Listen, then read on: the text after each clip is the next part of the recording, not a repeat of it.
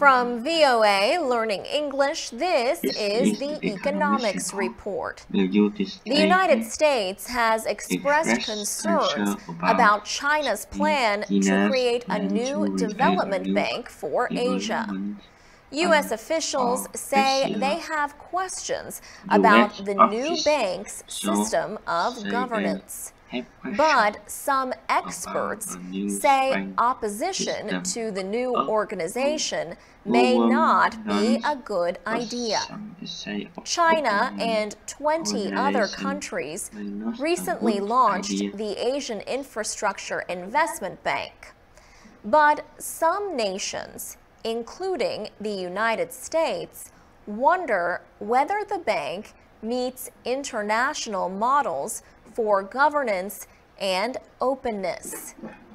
U.S. State Department official Jen Psaki says openness would be important for such an organization.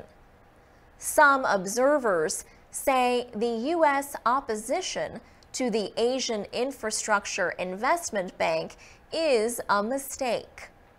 Richard Cronin is at the Henry L. Stimson Center in Washington, D.C. He says opposition to the bank is not good politics. But the United States is not the only nation to have reservations about the new development bank. Australian Prime Minister Tony Abbott recently said his government would like to join. But first, he said, it needs the bank to have the kind of transparency found in organizations such as the World Bank. South Korea has said more consideration is needed on the new bank's governance. Richard Cronin also says geopolitical considerations are the biggest reason why the United States and some of its allies have not joined the bank.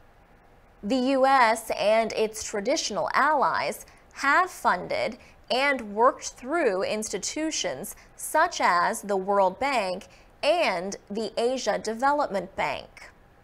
China and other developing economies for many years have said they have had little influence at Western-led development banks. For VOA Learning English, I'm Alex Villarreal.